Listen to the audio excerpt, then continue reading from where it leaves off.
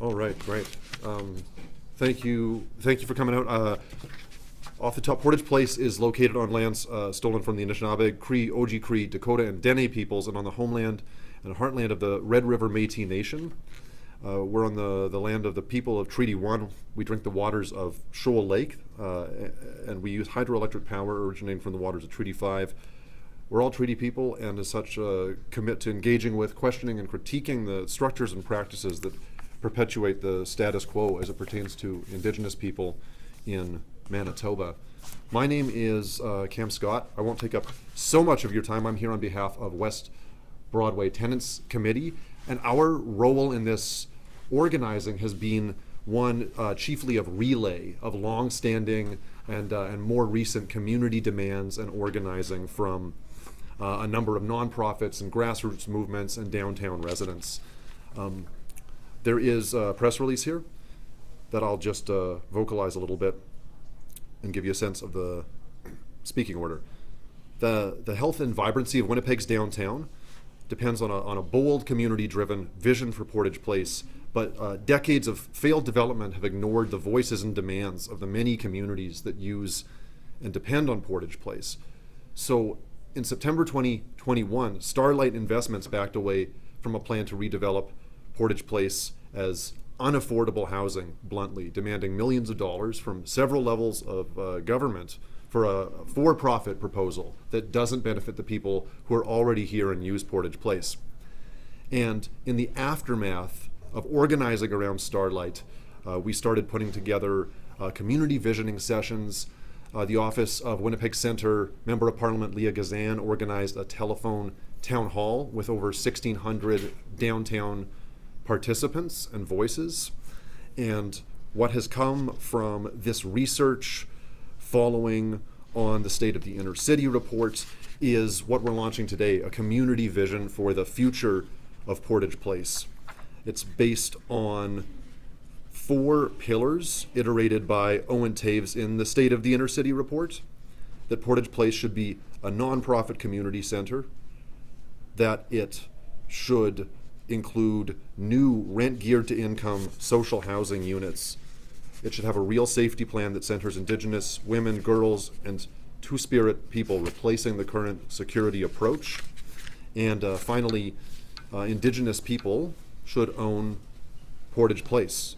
And these community demands, they're not new. They're not new, and it's an honor to present them here all in one place. We're coming up on a municipal election.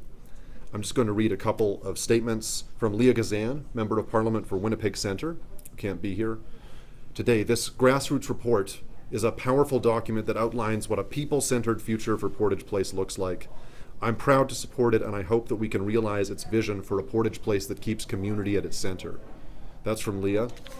Cindy Gilroy, who is the city councillor for Daniel McIntyre, sends this. As the city councillor for the ward in which Portage Place is located, I'm committed to preserving this space as a community asset for residents who live near the mall and for other citizens who enjoy coming downtown. In the spirit of reconciliation, the city was able to work with Southern Chiefs organization to give new life to the Hudson's Bay building, and I see this as an example of what we could do with Portage Place. A community space that includes affordable housing, where Indigenous and newcomer voices are heard, and one that makes the community the center of all further developments. So that's a bit of an idea of what you'll see here in the community vision for the future of Portage Place. We have some to distribute today as well as a press release. Without further ado, I would like to introduce our speakers. First, Josh Brandon from the Social Planning Council of Winnipeg.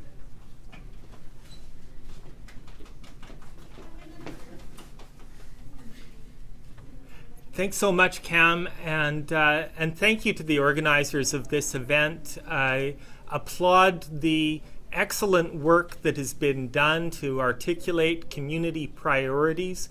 The document is quite clear. Portage Place has a vital role in our community. We're at the heart of downtown Winnipeg, and if Winnipeg is to be a successful community, this location needs to reflect the needs and priorities of the people who live here and in the surrounding areas. And I just wanted to highlight a couple of things about our history in the project. The Social Planning Council of Winnipeg, back in 2019, when it first became apparent that this location, that the Portage Place was potentially up for sale to a Toronto developer, we brought together a coalition of community voices to help inform the project, because we felt that if the private sector and government can listen to the community, then we can build a more successful project for everyone. Unfortunately, those priorities did not end up being reflected in the proposal that was going forward. The developer ended up pulling out of the project. But we hope that now going forward, that if governments had tens of millions of dollars to invest in this project with a private developer at the spearhead of it, it should have equal resources to promote development, community-led development here in Winnipeg. In fact, when we were doing that process of consultation, we discovered that Winnipeg is potentially leaving up to $30 million on the table from federal money because of the way the project was structured without community voices at the table. The National Housing Strategy, the Federal Housing Strategy, does give priority to those kinds of projects, and we need to make the best possible use of the funds that are available. The other thing that I want to highlight about the funding aspect is that currently $3 million a year comes out of Portage Place to help subsidize the Forks.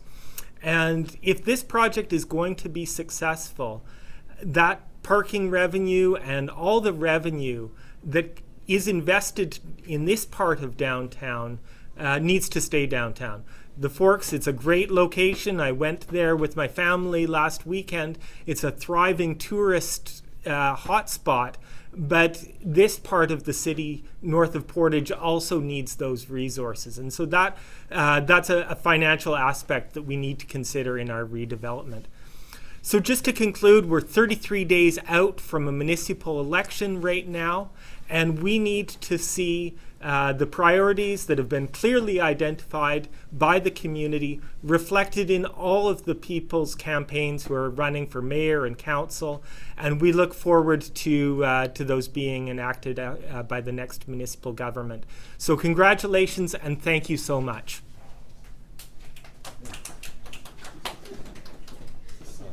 Thank you. Thank you, Josh. Next, I'll call up Andre Forrest from the Canadian Centre for Policy Alternatives.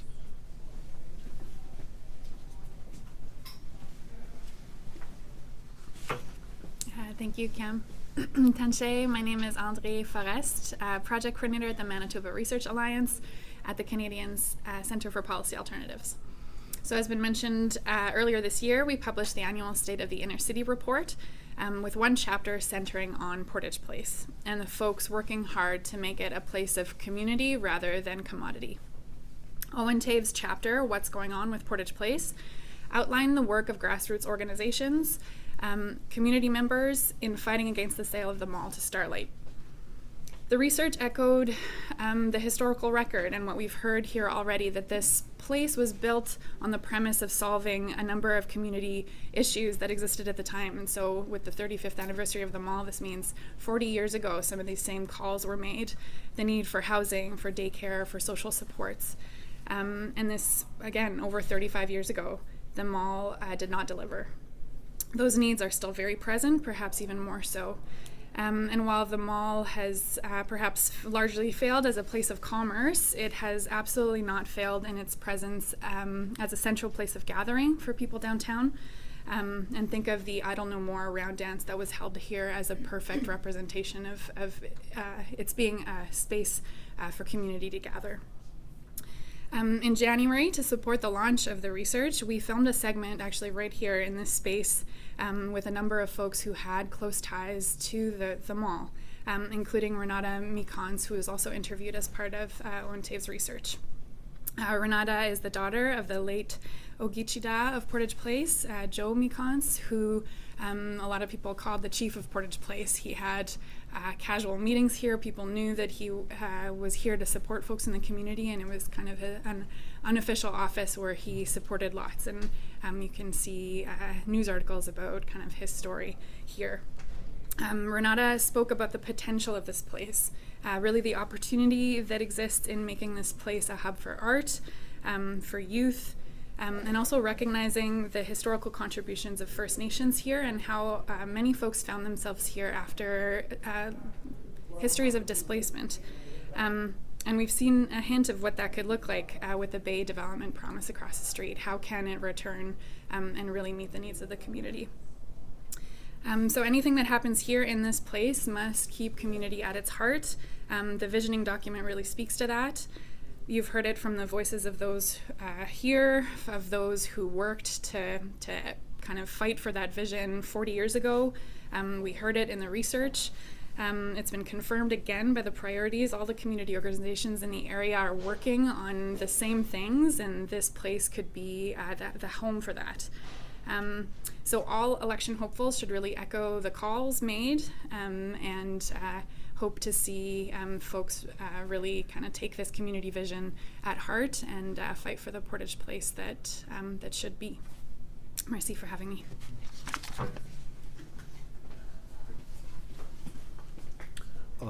Next is Ruben Garang from Immigration Partnership Winnipeg.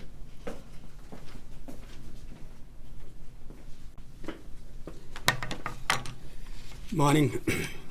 I'm Ruben Garang, the Director of Immigration Partnership Winnipeg. Thank you, West Broadway Tenants Committee and other organizations that are involved in this visioning of the downtown mall. Let me say briefly that Immigration Partnership Winnipeg exists to make Winnipeg a welcome and inclusive multicultural city where newcomers who left their countries of origin for many reasons and have chosen Winnipeg as their new home be supported and welcome. We do this important work through engaging with stakeholders from different levels of the government, Indigenous peoples, newcomer settlement sector, business community, ethnocultural communities, and others. We know, and it's been reported in Statistic Canada report of 2017, that 23.9% of the Winnipeggers are of immigrant background. And we know recently that we are every year, and most recently, receiving newcomers from different parts of the world. From April to August this year alone, we received over 4,000 Ukrainians who arrived in our city, and most of them remain here in Winnipeg. We also receive newcomers from Afghans and other parts of the world. The point I wanted to make is that downtown is home for many newcomers, most of whom came from collective societies where meeting places is always a center of their life. Therefore, the mall here is a meeting place for many newcomers, as well as Indigenous people and others. If it has to be redeveloped, the need of these communities in the surrounding of the mall have to be factored into the redevelopment process and planning. From the newcomers' standpoint, we hope to see one-stop shopping sites, a place for ethnocultural communities and Indigenous people and Winnipeggers to learn different cultures, a place for sharing arts, like we are here today, a place for sharing ethnic foods, and a place with accessible and affordable housing units to meet needs of various family size. All this, if are done or considered, will be the way to celebrate the diversity of our city. So I conclude by calling upon Winnipeggers, particularly leaders and developers who might be involved in envisioning the redevelopment of the mall, to incorporate community voices into the planning. It will be a benefit for all of us if we reflect our diversity in all aspects of our life, so we can grow together and build a prosperous city. It costs us so dearly if we alienate and neglect part of our city population. In this process, it has to be inclusive and it has to be reflective of the people that live around here. Thank you.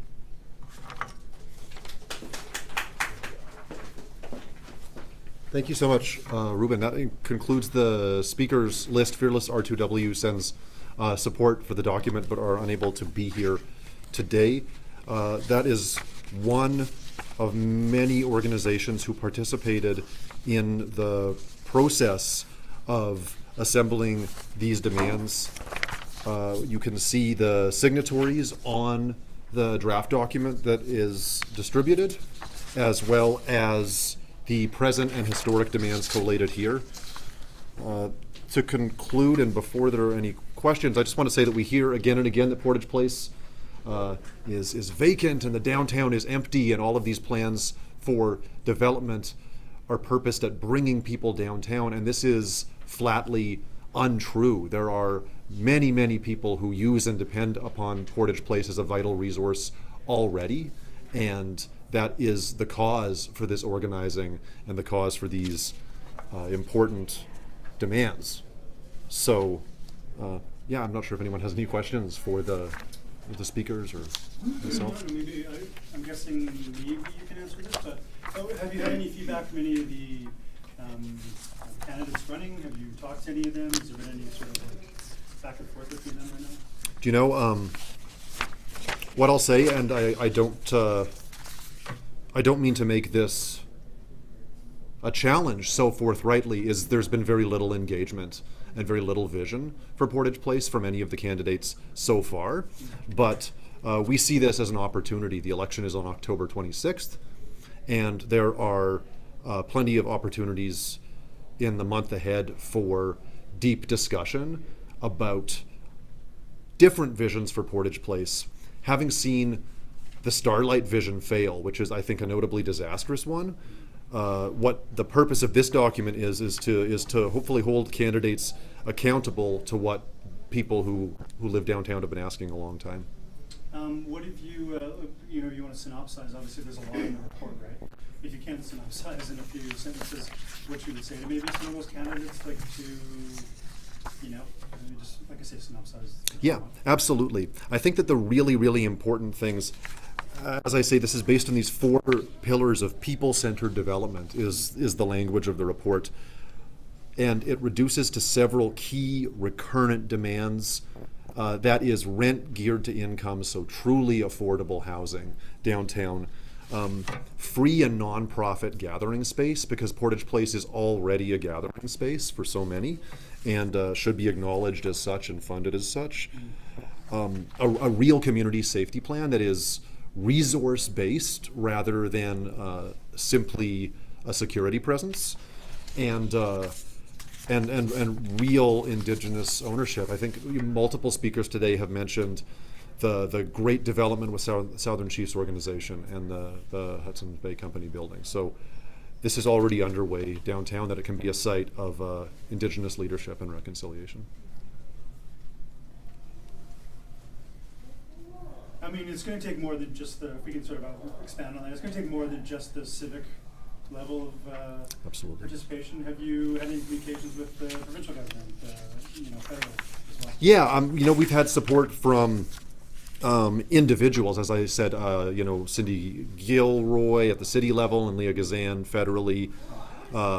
There has been some discussion of this. On that point, I would strongly echo, and perhaps other people than myself can answer questions, Josh's call that all three levels of government should participate in this as fulsomely as they were willing to participate in the Starlight proposal.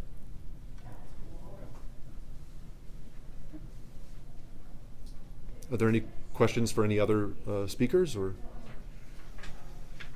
It's sort of difficult to parade like all five. Yeah. If does Is there anyone else that wants to add anything? it's an open mic. Would anyone else like to contribute to these? There may be other things that I didn't ask, right, of course, too. What? I can, there's maybe one thing that I would add, Rudeness or something? Sure. And if you just want to state your name again, sorry. Sure. Andre Forest with the Manitoba Research Alliance and Canadian Centre for Policy Alternatives. To me, this also feels like an opportunity to put maybe we'll just pause for a second. Because it looks like there's a block and there I can't look at anything. Do you have anything like to take Is that all right to start over? For, you know, All right. to look at and I'm Andre from the Canadian Centre for Policy Alternatives, and to me this place represents, and the opportunity that this is to put into practice what people are talking about. All levels want to see a resolution in the homelessness and affordability crisis. People want to act on reconciliation. People are, all levels of government are talking about that. It feels like an opportunity to do just that. Well, you know what, since the Starlight project, whatever you want to call it, was, wasn't able to sort of follow through on the potential there. There's been, it's just sort of like kind of a lot of dead air. That's Yep. dead. So I guess the hope is that we can just find something for this space, because there is a lot of potential there, right? Exactly, and I think that potential and losing the opportunity, right? If levels of government that are sitting at the table at the Forks North Portage governance table let the opportunity go, it's a huge missed opportunity, and it's kind of this challenge is to ask them to come to the table and figure something out and not just let it be at the whim of the private sector as the Starlight development was. That's one thing I didn't ask the West End gentleman, but like, has Portage the, I guess the Forks North Portage, right Yep. there, have they said anything? Is there anything that you can, have we heard anything from them, or they just kind of mum on it? Or? I think they're currently still in the process of finding a board chair, which might help set the direction for some of the conversations, but I couldn't speak to that. Yes, of course. You don't have an answer. The only thing that I wanted to highlight is the aspect of safety. When people talk about safety, it has to be talked about in a sense to meet the needs of the people here, not meet the need of the business community. I walk around here closer to the malls, and sometimes I come here, and sometimes the way people are treated, and it's not respectful. And we know that there are people with a number of challenges for different reasons that all of us as in the city need to work together to address those challenges.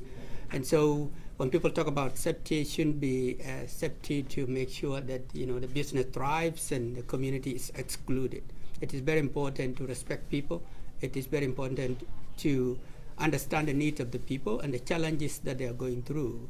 And that will be a respectful place if we consider those. I think we've learned over the years, I don't know if you can speak on this, is that if you don't have the people that come downtown, or the people who live or are in the community, the downtown community, the businesses and like those types of things are harder to do, right? The businesses aren't going to necessarily be as successful potentially, right? If there's not the people here, so it's difficult. It's sort of like one, right? You can't have one with it. What comes first? You have to have the people down here to. And I think that's why it is very important to engage with the community, because when we say people, what do we mean by people? It's just people that are here, newcomers, indigenous people, low-income families. They are also people, and this is our point, that redeveloping this place, they have to be the center of it. We know that if their needs are incorporated, others could still come.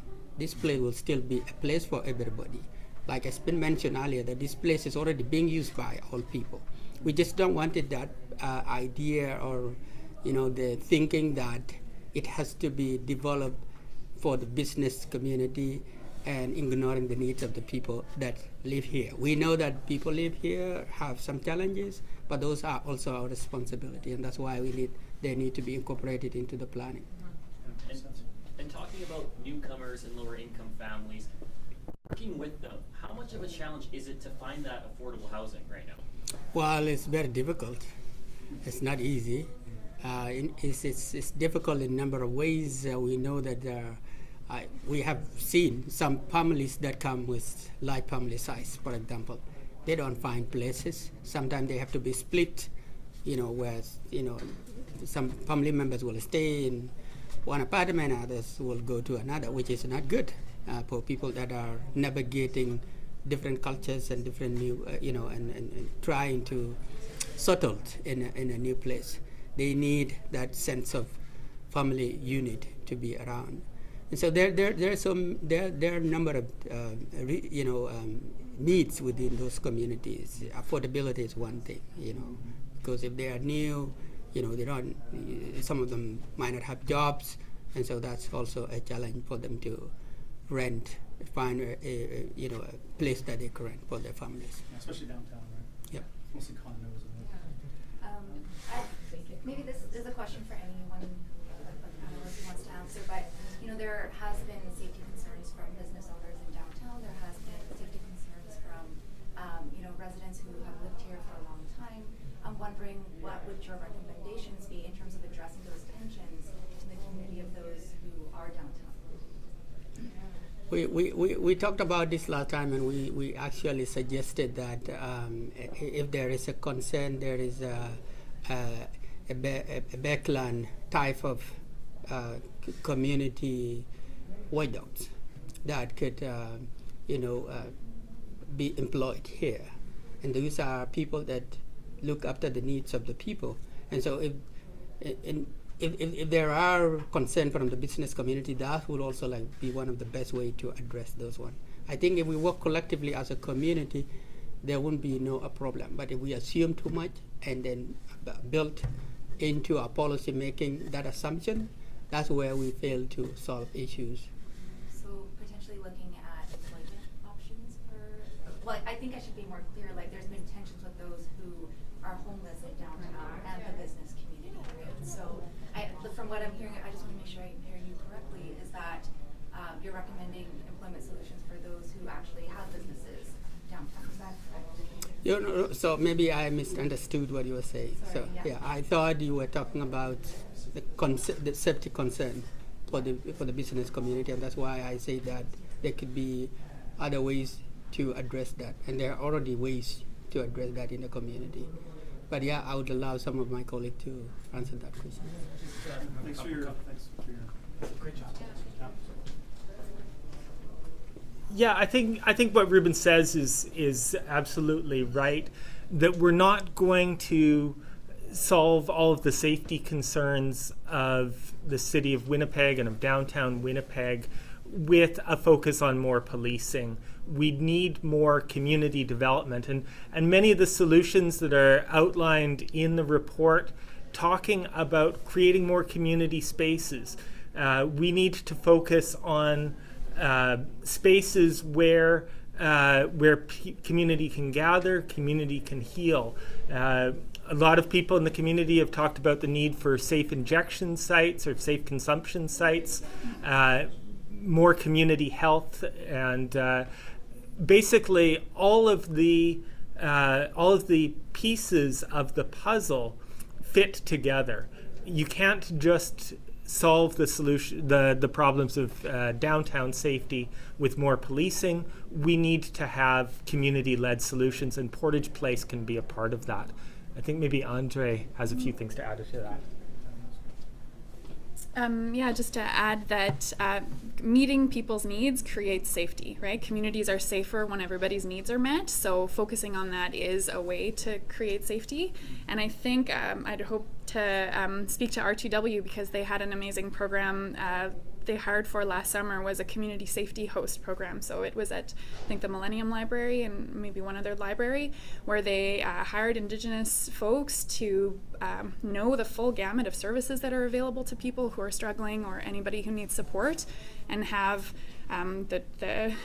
train them in order to be hosts in the community that can provide both safety kind of in two directions, right? Help people who are in need, and also act as kind of a community person in helping others. So I think that program would be one to look to as a successful model of what community-led safety looks like. Was that just sort of like they knew the knowledge and if they saw somebody, or was that an actual sort of patrol? Like, you know what I mean? Was that a more organized patrol? I think those questions for RT. No, I think they were stationed at replaced kind of the security that would have been at the library, and rather than focus more on security, they were supporting those who were there with the resources available. Yeah. I just also have a question about the rent geared to income social housing. I'm wondering if you folks have looked at an example in your mind that works really well for this type of development, and if you could kind of point us to that in terms of that's kind of the type of example that you're looking for in terms of social housing. Has there been somewhere that has done that you think has done really well and you want to point to? Or? No, I think you're probably best placed to answer that one. Yeah. Well, I think what we need is a lot more social housing, and very often when governments or development plans get put in place, the idea is that one project is going to solve this. We have thousands of people here in Winnipeg on the waiting list for social housing, and whether it's a few hundred spaces here or even a 1,000 spaces here at Portage Place that would be created, that's not going to solve all of the housing concerns. We need a long-term plan for creating affordable housing that's truly affordable to low-income people. So that's rent geared to income or very deeply subsidized housing. Now, there's a number of projects that have been created over the past several years. There was a period of time from approximately 2010 to 2015 where the province of Manitoba was building 300 units of housing, low-income housing per year.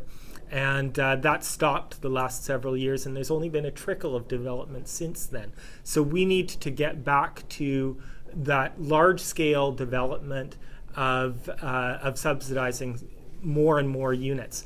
The plan that was put forward here at Portage Place would have created a small number of those units, but 70% of the units that were proposed under Starlight's development plan would have actually been luxury housing, housing costing more than $1,500 per month, which is unaffordable to many middle-income Winnipeggers, let alone to the people who are struggling and in dire need of housing.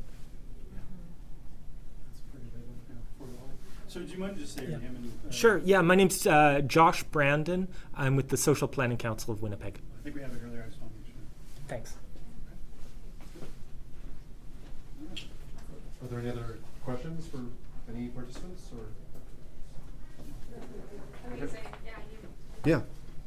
Thank you so much for coming, and do take there's a press release here, as well as the community vision, which can also be accessed on a website that is at the bottom of the press release. Let me fumble with the pages. It's portageplacecommunityvision.com.